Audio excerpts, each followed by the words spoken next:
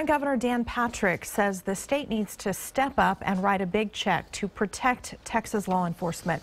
Patrick announced today he wants to outfit every law enforcement officer across the state with better body armor at an estimated price tag of $15 to $20 million. The stronger vests can protect against high-powered rifle rounds, unlike the lightweight Kevlar vests that only shield against a shotgun or a pistol round.